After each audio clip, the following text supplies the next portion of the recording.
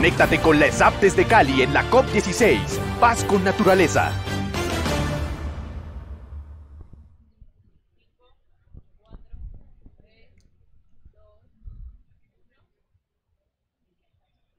Hola, nuevamente los saludamos desde nuestro stand 7 en el distrito de participación y educación, donde la Escuela Superior de Administración Pública pues tiene su stand, y dentro de este lugar desarrollamos no solamente actividades académicas, culturales, también tenemos nuestra oferta bibliográfica de aquellos productos bibliográficos y libros que los docentes y los estudiantes pues realizan a nivel nacional. Como ustedes saben, la Escuela Superior está en la COP16 y tenemos una agenda bastante nutrida donde profesores y profesoras y estudiantes y semilleros de investigación, no solamente de la sede central, sino de las 16 territoriales y de cerca de todos los 280 centros de desarrollo que tenemos a nivel nacional, pues profesores y profesoras atendieron la invitación para participar de este evento que es muy importante, donde más de 190 países se encuentran en este momento pues dialogando, conversando, no solamente en el pabellón azul donde se desarrolla esta agenda, que es en el Centro de Convenciones Valle del Pacífico, sino que también tenemos aquí a investigadores y profesores expertos en temas ambientales en el pabellón verde, porque recuerden que es la COP de la gente. Pero ya para entrar en materia, quiero saludar a dos profesores que vienen de la territorial cerca a Cali relativamente, del departamento de Caldas. Ellos son de la territorial Caldas, del eje cafetero, una ciudad a la cual yo quiero muchísimo, un departamento que yo quiero muchísimo, la gente muy amable, muy culta, muy dinámica. Así que bueno, le doy un saludo muy especial al profesor José Fernando Muñoz, quien atendió la invitación y hace unos minutos llegó desde la ciudad de Manizales. Profesor José, muy buenos días y gracias por estar hoy con nosotros acá en esta actividad académica. Muy buenos días, Milton. No, para nosotros es realmente un motivo de orgullo estar presente en representación de nuestra territorial y de nuestra institución en este evento tan importante para el país y para el mundo. Asimismo, le doy un saludo muy especial a mi profesor que tengo acá a la derecha, es el profesor Luis Carlos Toro, quien también es de la ciudad de Manizales y atendió la invitación que le hace la escuela para participar en este evento internacional como es la COP16. Profesor, buenos días. Milton, buenos días para todos. Realmente me siento muy orgulloso de estar acá en este espacio donde estamos compartiendo unos conocimientos ambientales, de cambio climático, y realmente yo creo que este es un evento que va a marcar un hito en Colombia porque la organización que vemos en este momento es apoteósica. Muchas gracias por la invitación. Así es, profesores. Bueno, gracias por estar aquí con nosotros hoy. Vamos a tocar un tema bastante importante que seguramente en la agenda que se está bien desarrollando en el pabellón azul y los diferentes están aquí en los distintos distritos, porque hoy me comentaba mi colega Lina Prieto que el tema de la dinámica es paz con la naturaleza. De hecho, la ESAP tiene una cátedra para la paz y sabemos que los profesores han trabajado esos temas. En el caso particular de ustedes, vamos a hablar mejor del tema denominado gestión del cambio climático, administración pública y desarrollo territorial, resiliente al clima, el municipio del departamento de Caldas. No sé quién de los dos quiere dar inicio, que nos entren en contexto por qué el tema gestión del cambio climático y qué tiene que ver eso con los territorios, profesor, o el profesor José. Bueno, el tema de investigación surge precisamente de la intención o de comprender cómo desde los territorios se está entendiendo el tema de la sostenibilidad y fundamentalmente los temas relacionados con el cambio climático. Pero no solamente es como allí se entiende, sino cómo a partir de esos procesos de comprensión y de las mismas respuestas que ellos estén dando del territorio, pues estén actuando en función de promover unos procesos de desarrollo que sean resilientes al clima, que de alguna manera se entienda como la respuesta que desde el territorio se está generando o está emergiendo en razón a esas necesidades globales de actuación frente al cambio climático. Eso es básicamente, digamos, lo que pretende la investigación y cómo a partir de ello obviamente nos va a dar pautas para seguir generando conocimiento que nutra nuestra disciplina y los procesos de formación a nivel de la administración pública territorial en nuestra territorial, pero también a nivel nacional. Profesor, es importante mencionar cómo se articulan ustedes dos para llegar a desarrollar esa investigación. ¿Nace por que tienen materias en común o sencillamente apasiones por el tema del cambio climático? ¿O cómo surge esto, profesor?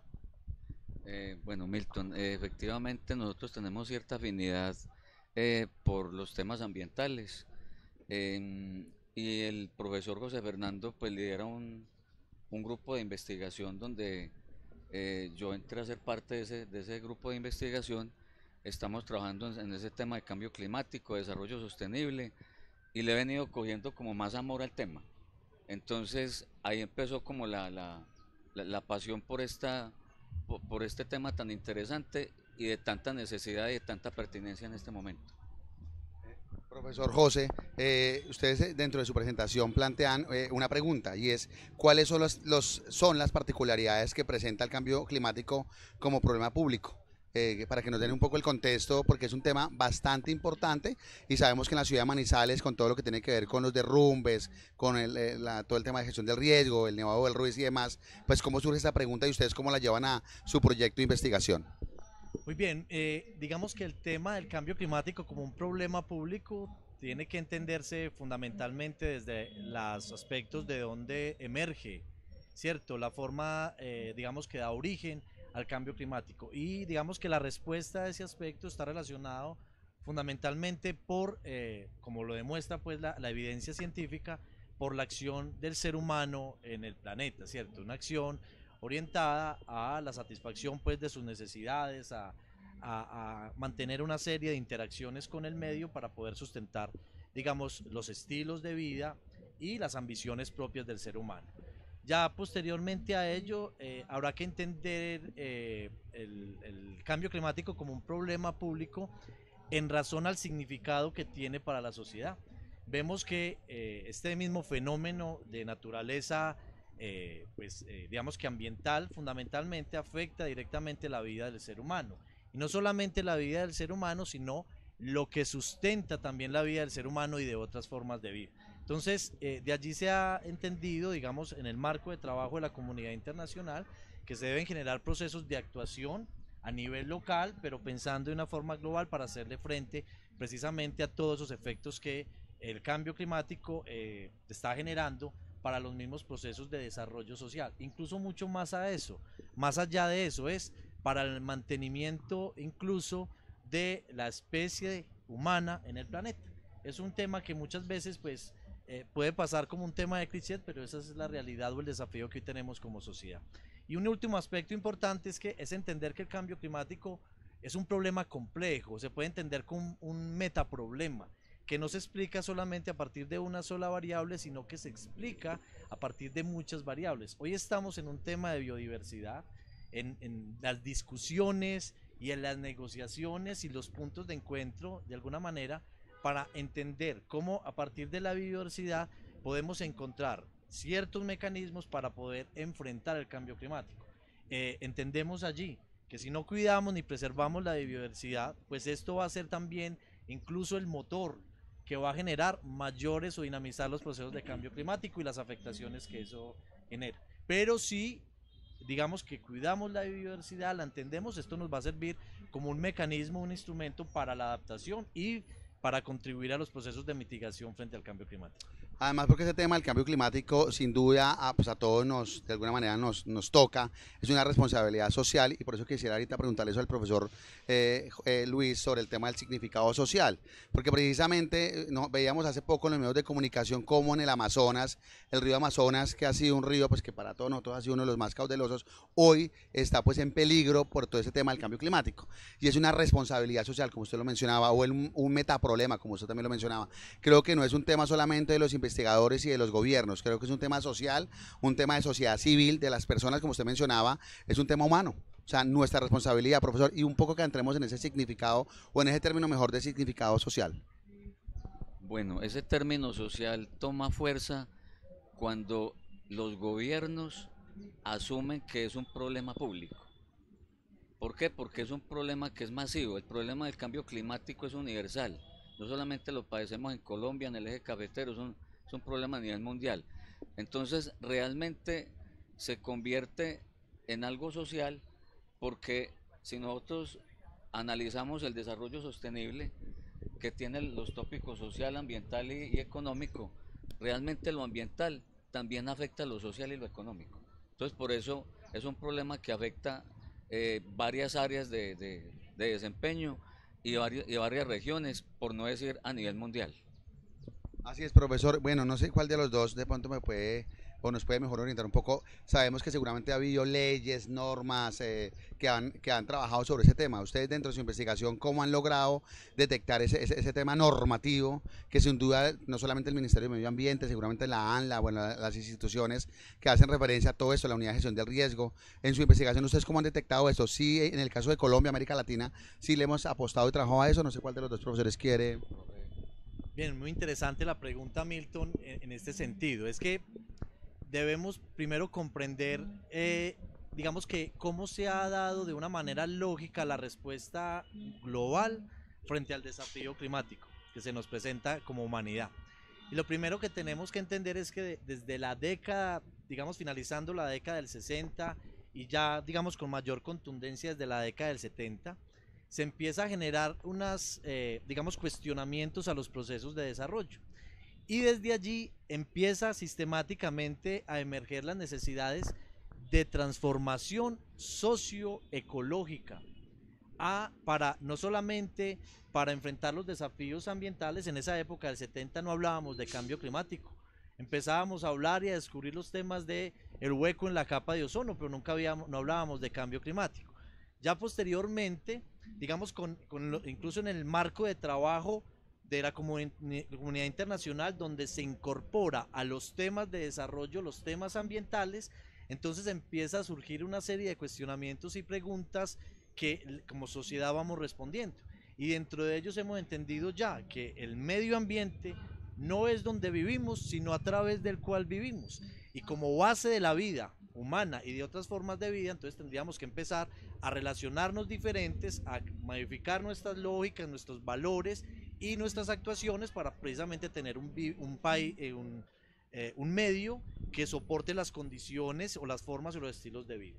Digamos que primero eso, a partir de esa comprensión, digamos que, y a partir de los acuerdos que se llega a la comunidad internacional en la década del 92, en la cumbre de Río fundamentalmente, pues se empiezan a tomar decisiones y a tomar, de alguna manera así, una serie de acciones a nivel, digamos, local, pero pensando globalmente, para hacerle frente a los desafíos socioambientales que como sociedad se nos están presentando y que se incorporan al problema de desarrollo.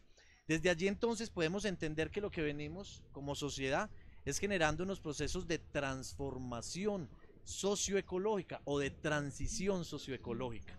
¿Para qué? Precisamente para poder configurar procesos de desarrollo que dignifiquen más la vida humana, pero que esencialmente preserven las condiciones del medio ambiente y que permita sustentar la forma de vida humana y las otras formas de vida, ¿cierto?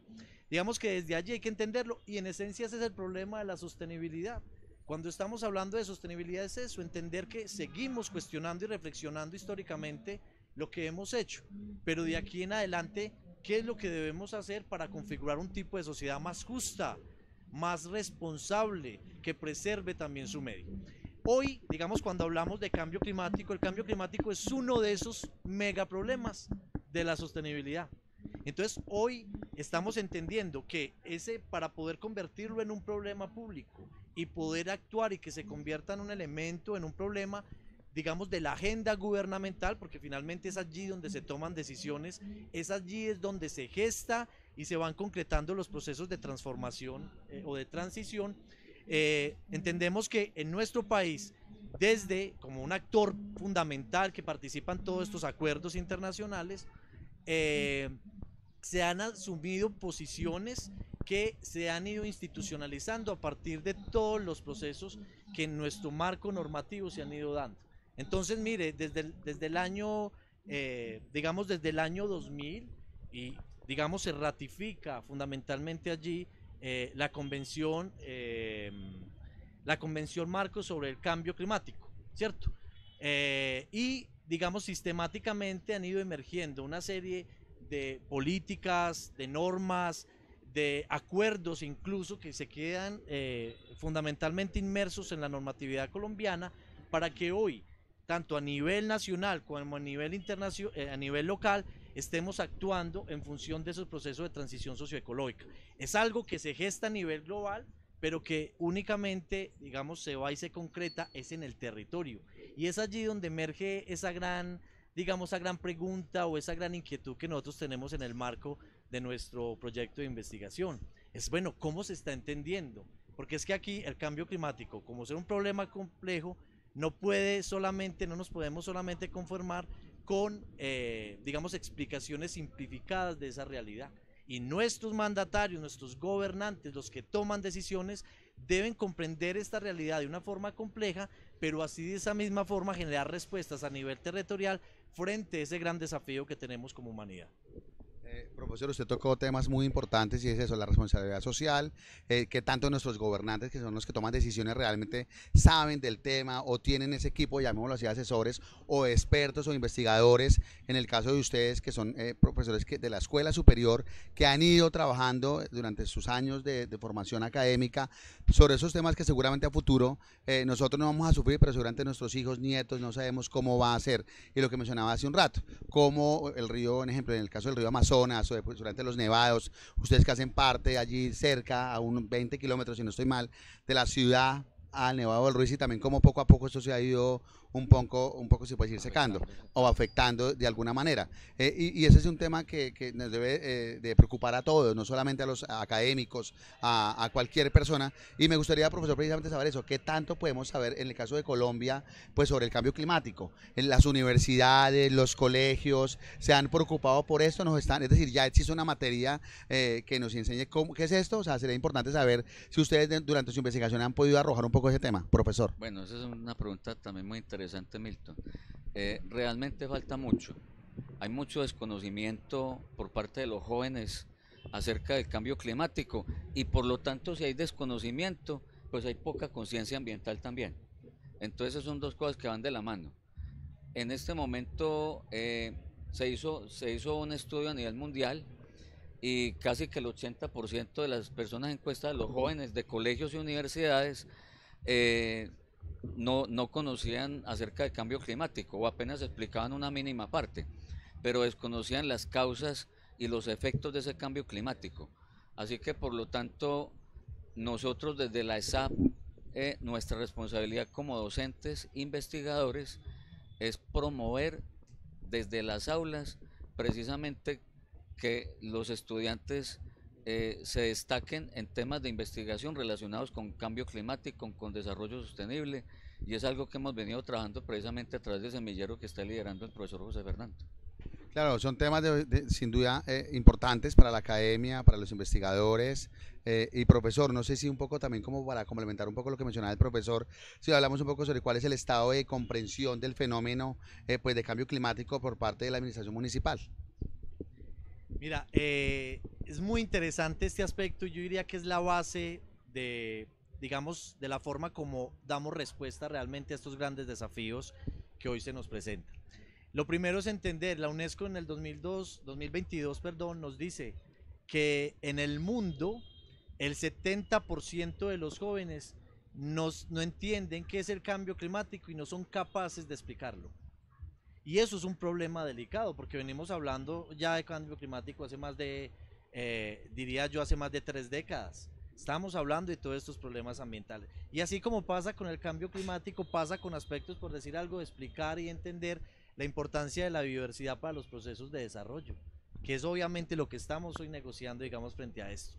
Esas negociaciones que hoy se están haciendo, y no solamente en la COP sobre biodiversidad, lo que se hace sobre cambio climático, ¿cierto? Todas las COP, las conferencias pues de las partes que se reúnen para negociar y tomar acción frente a todos estos desafíos que tenemos, es importante que nos lleve primero que todo a generar un sentido de comprensión. Entonces, ¿qué estamos haciendo para comprender eso como tal? Miren, ahora yo diría que la humanidad entera, por todo lo que, digamos, emerge en los medios, por todo lo que se habla sobre estos aspectos relacionados con los problemas ambientales, con, digamos, las estrategias incluso que se implementan para esto, como el tema de la economía circular, cuando hablamos de la bioeconomía para entender muchos aspectos, ¿cierto? Nos está llevando a entender como, a decir que tenemos como una especie de, digamos, simplicidad superficial en términos de comprensión de eso, como quien dice, como que nos estamos dando cuenta de lo que está pasando, como que nos están llamando la atención, que es que hay algo que está pasando en el mundo y que eso nos afecta, pero nos estamos quedando allí. Pero para nosotros como sociedad, dar una respuesta más contundente frente a esto, todos los actores, ya independientemente de su rol que ocupe en la sociedad, incluso su ciclo, digamos su edad, pues en el marco de un ciclo de vida en el que pertenezca, pues tendremos que empezar a problematizar eso, o sea, tendremos que empezar a reflexionar, a discutir más sobre ese tipo de cosas. Si hay algo que me parece bien interesante que está pasando en nuestro país, es que esta COP, la COP16 para nuestro país específicamente, nos está llevando más a preguntarnos, a reflexionar, venga, ¿esto qué está significando para nuestra vida?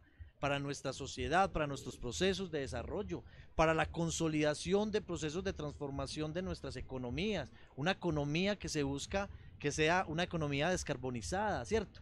De preguntarnos sobre esos procesos extractivistas donde se fundamentan nuestros procesos productivos y económicos. Entonces, digamos que desde allí vamos a transitar de una simplicidad, digamos, muy simple o elemental, a una simplicidad, como lo dice allí, mucho más confusa, como quien dice, tenemos que preguntarnos y tenemos que ir más a darle respuestas a realidades. Y ese tránsito es importante hacerlo para que lleguemos, como digamos lo se plantea, a una simplicidad profunda. Es decir, el cambio climático y todos estos elementos que afectan, más allá del cambio climático, la sostenibilidad, se convierte en el día a día de nuestro, digamos, de nuestra forma de pensar y de actuar en el mundo. Lo que hacemos cuando en la vida cotidiana, cuando nos levantamos, cuando tenemos que disponer, digamos, un residuo que utilizamos, cuando tomamos decisiones de consumo, y allí miramos y reflexionamos sobre si este producto si puede ser amigable con el medio ambiente, si digamos este producto cómo digamos se produce, qué tiene acá inmerso, si quien produce este bien de alguna manera está respetando los derechos humanos. Ven, entonces mire que es un problema supremamente complejo y desde allí cuando nosotros pasemos ese tránsito que lo tenemos que dar como sociedad, no es que queramos o no, es que lo tenemos que dar hacia ese tránsito vamos. De hecho, digamos que en el mismo ámbito de estos acuerdos siempre ha existido el tema de educación para el desarrollo sostenible o educación ambiental para la sostenibilidad. Ahora, una educación ecológica, digamos que se plantea en términos también del cambio climático. Entonces, eso lo que nos va a llevar a nosotros como sociedad es a entendernos dentro de esa realidad, pero asumir también posiciones al respecto. Y ya para terminar allí, Milton, este aspecto, no alargarme más, preguntémonos, venga, entonces desde nuestros procesos de formación a nuestros administradores públicos, estos elementos, este proceso de discusión, estos temas de formación van a ser fundamentales, porque son ellos los que en futuro son los que van a tener la responsabilidad de entender el territorio, pero emprender acciones, tomar decisiones para que desde el territorio se generen acciones consecuentes con los desafíos que la sostenibilidad y específicamente el problema del cambio climático nos estén, digamos que imponiendo. Usted, profesor, nos hace un amplio bagaje, toda esta investigación y cómo influye todo eso en la sociedad, el cambio climático, que como usted lo mencionaba, 3 décadas atrás, pues se viene hablando prácticamente y seguramente a futuro, en los años 2030 más o menos, seguramente ya será otro escenario. Como usted decía, el Tratado de las Partes, en este momento estamos allí precisamente a pocos kilómetros de este stand, donde están esas 190 países precisamente dialogando y discutiendo, poniendo sobre la mesa claramente todos esos temas de biodiversidad, cambio climático y en fin. Profesor, eso nos lleva un poco para hablar un poco dentro de su investigación. Yo veía un tema que es hacia una transición socioecológica de los territorios. Ahí es clave y hago referencia porque la SAP no solamente tenemos una sede central o no solamente tenemos 16 territoriales, también tenemos, como lo mencionaba al inicio de esta entrevista, más de 280 lugares de desarrollo. ¿Cómo llegar a la escuela superior con sus investigaciones, con sus productos académicos, eso al territorio para poder precisamente hablar de una transición socioecológica, profesor Luis? No, realmente, pues como lo decía ahora, a través de la investigación, a través de las asesorías técnicas, a través de generar unas prácticas con los estudiantes que manejen un tejido ambiental, un tejido social y un tejido económico.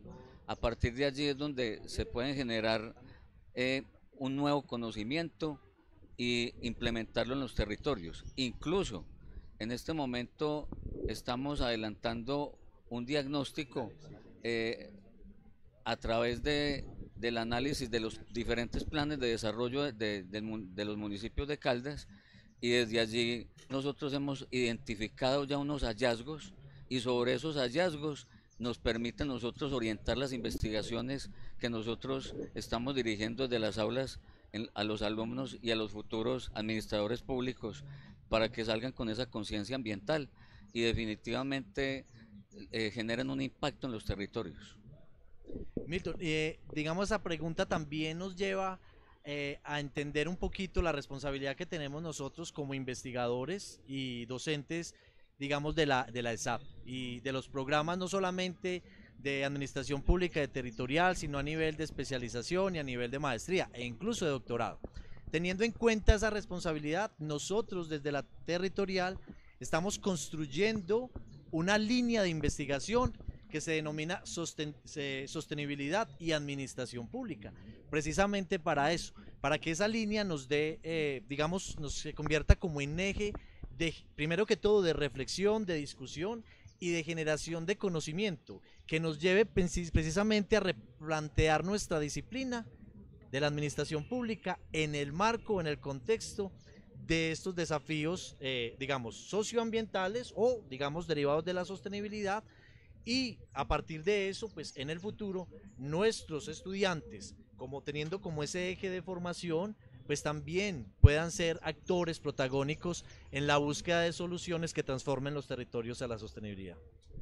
Profesor, yo creo que en la investigación, o profesores, mejor, de ustedes dos, además muy importante, muy interesante, importante que podamos seguramente más adelante, ¿por qué no pensar en una conferencia a nivel nacional? Ustedes desde Manizales, nosotros desde Bogotá, hacer conexión con todos. Yo creo que es un tema muy estratégico que tenemos que tocar, y sobre eso va mi siguiente pregunta, y es, me imagino que ustedes tienen unos desafíos y unas estrategias para desarrollar y para poner precisamente en conciencia a los estudiantes, a toda la sociedad, a la comunidad zapista, a egresados, administrativos, a los mismos colegas suyos docentes, a esa responsabilidad social. Y creo que es un tema muy interesante que, como lo mencionaba hace unos minutos, poderlo llevar de monto a una cátedra a nivel nacional sobre cambio climático, planteárselo al profesor Germán Nova como subdirector de académico, o al profesor Álvaro Moreno como subdirector de investigaciones, y es cómo implementamos esto en el territorio, no se queda en el papel, y cómo esa problemática la ponemos sobre la mesa, ¿sí? Porque tenemos que pensar además qué va a pasar después de la COP16. Es decir, nosotros ya venimos como equipo de comunicaciones y como equipo de directivos planteando y pensando eso, ¿qué sigue después de esto? O sea, todo esto que se discutió, se trató, se conversó y demás, ¿para dónde va? ¿En qué queda? ¿Sí? Entonces a mí me parece, profesores, importante que ustedes mencionen en esta oportunidad eso. ¿Cuáles son los principales desafíos, estrategias para como ir cerrando esta parte académica? No sé si el profesor inicia y el profesor complementa, por favor. O inicia el profesor y él complementa sobre el tema. Milton, supremamente interesante el tema, y esa estrategia de convertirlo y hacerlo parte de la cátedra zapista sería algo fenomenal, porque esto lo que nos va a ayudar es, digamos, que contribuir un poco más como producto de no solamente de esta COP, sino de lo que ha pasado también históricamente, de llevar hacia nuestros estudiantes, y no solamente nuestros estudiantes, sino de manera general nuestra comunidad académica, esta serie de reflexiones necesarias, de estos procesos de problematización que transformen nuestras prácticas en el aula, que transformen también esos conocimientos que de alguna manera nosotros ponemos en el escenario de la formación de nuestros profesionales en la administración pública, territorial, y también obviamente de nuestros procesos de posgrado, y obviamente de las necesidades de generar conocimiento a nivel o en el marco de nuestra disciplina. Es llevar nuestra disciplina al escenario de discusión contemporáneo y quizás más al problema de nuestra era, como lo plantea Jeffrey Sachs. El desarrollo sostenible es el principal problema de nuestra era y no tenemos otra, digamos, otra posibilidad distinta que enfrentar el cambio y los desafíos que plantea el cambio climático. Entonces, claro, llegar a través de diferentes medios, diferentes instrumentos, como puede ser la cátedra zapista, es fundamental. Nosotros, digamos, dentro de los hallazgos que hemos en nuestra investigación, hemos visto cómo desde dentro de los territorios se empiezan primero que todo a implementar una serie de acciones que están relacionadas o de entender más o menos con el cambio climático. Mire, lo que pasa en Bogotá con el problema del agua, pasa también en el municipio de Supía, pasa en Anserma y pasa en varios municipios. Entonces, uno de los desafíos que tienen nuestros gobernantes a nivel territorial es el tema de preservación o de mantener la oferta hídrica fundamental para mantener los procesos sociales o vitales pues, de cualquier familia o cualquier individuo. Igualmente es un desafío, es importante los temas de, digamos, de gestión del riesgo. Algo que es fundamental para los territorios hoy en día son los temas de gestión del riesgo, porque recordemos, el cambio climático se presenta a través de fenómenos extremos. Entonces son sequías, digamos, totalmente largos o periodos de lluvia supremamente altos. Entonces eso afecta dentro de muchos aspectos los procesos económicos y la producción de alimentos. Pero también cuando hay unos periodos largos de sequía afectan la infraestructura como tal, afecta obviamente también la salud humana y muchos otros aspectos que genera como los impactos del cambio climático. Y algo que nos parece bien interesante, para no extenderme mucho también, es que dentro de los territorios se piensa en una categoría importantísima para hacerle frente al cambio climático, y es el empoderamiento de la ciudadanía en temas ambientales y consecuentemente en temas relacionados con la problemática climática que existe a nivel global. Eso nos parece interesante entre otros hallazgos que hemos ido realizando, y obviamente esos desafíos se convierten en mecanismos de estrategias incorporadas en los planes de desarrollo y consecuentemente de procesos de inversión. Una limitante importante, y que es lo que estamos discutiendo hoy, que queremos que aquí en esta COP, digamos, emerja con mayor contundencia, es el tema de la financiación, porque los recursos tienen muchas limitaciones para financiar acciones contundentes en términos de adaptación y mitigación al cambio climático. Yo creo que aquí, complementando lo que dice el profesor José Fernando, este es un llamado a la reflexión. O sea, este ejercicio que estamos haciendo hoy y este evento tan importante de la COP nos hace reflexionar acerca de que si no cambias, el cambio te cambia. Hay una frase que dice, si no cambias, el cambio te cambia. Es decir, nosotros tenemos que cambiarnos nuestros modos de vida, nuestros modos de actuar con la naturaleza, y para nosotros como esapistas es un reto grandísimo desde lo académico y desde las tres funciones sustantivas de la universidad, como son la investigación, la docencia y la proyección, implementar acciones desde los mismos, de los mismos pensum, desde los mismos programas académicos, para que allí emerjan unas asignaturas que realmente le permitan al estudiante tomar conciencia ambiental. Entonces, yo creo que el mensaje para todos es que saquemos adelante este proyecto ambiental y que entre todos los que formamos parte de la Escuela Superior de Administración Pública, desde cualquier función que nosotros desempeñemos, hagamos el esfuerzo para que esto sea una realidad, porque esto no lo vamos a lograr en pocos años, esto es un proceso largo, pero si nosotros no contamos con las voluntades de las instituciones, con el apoyo de las instituciones y el apoyo de los grupos de interés, esto se quedará solamente en un sueño que nunca haremos realidad y que no podremos garantizar para las próximas generaciones un planeta habitable. Eso es muy importante lo que usted mencionaba, profesor. Si no cambias, el clima te cambia, ¿sí? El cambio te cambia. Yo creo que eso es importante y es eso, tomar conciencia. Muy interesante la investigación de ustedes dos que han realizado sobre el cambio climático, esos principales hallazgos, estrategias, desafíos que usted han desarrollado. Como lo mencionaba hace un rato yo, además porque viven en un lugar donde constantemente lo que usted mencionaba, o si hay lluvia, pues hay derrumbes, ¿no? O sea, es decir, se generan derrumbes. Si hay bastante sequía, uno ya ve los incendios en el Huila, como lo vimos hace 2 o 3 meses, en el departamento del Huila, cómo habían esos incendios y demás. Y todo eso hace referencia a eso, al cambio climático. Los huracanes en Estados Unidos. O los huracanes, el famoso huracán Milton, hace alusión al huracán Milton, precisamente. es un cambio climático. Yo creo que eso es importante, lo que hoy está pasando aquí, agradecerles a los profesores que se desplazaron desde la territorial Caldas de la ciudad de Manizales para poder poner en contexto pues a toda nuestra comunidad esa pista. Creo que es un reto grande que tienen ustedes dos como profesores, como docentes, de apostarle a esto, de no declinar, de poder estas memorias adicionalmente, tenerlas ahí siempre presente para que los estudiantes puedan discutir sobre esos temas, no solamente económicos, llamémoslo así, sino también que hacen parte de la administración pública, como usted lo mencionaba. Pasan cosas en Supía, en Anserma, en algunos Manzanares, en algunos municipios de Caldas, y así pasa a lo largo y ancho del país. Yo creo que es un reto importante, profesor. Y antes de irme, profesor, me gustaría que nos contara cómo usted cree que va a vivir esta experiencia en lo que le falta de su comisión acá en Cali, en el marco de la COP, sabiendo que hay unos stands donde usted claramente puede hacer unos recorridos. Justo al frente de nosotros tenemos el stand de la Universidad Nacional, a la derecha tenemos el stand de la Universidad Autónoma de Occidente, están los medios de comunicación, y creo que antes de darle paso a usted y al profesor para que nos cuenten de la experiencia, los medios de comunicación tenemos un papel también fundamental, porque es poder comunicarle y poder transmitir, difundir pues todas esas pedagogías, proyectos de investigación como tal, esas problemáticas que además tenemos que poder llevarle al territorio y a la sociedad civil para tomar conciencia de lo que puede pasar a futuro si todos no, pues precisamente tomamos conciencia del cambio climático, profesor. Milton, por supuesto, el tema de los medios de comunicación como llamémoslo así, una herramienta fundamental para llevar todos estos mensajes que como sociedad pues tenemos que, digamos, acceder a ellos, y no solamente acceder, sino utilizarlo para los procesos de transformación necesarios o fundamentales. Eso desde allí.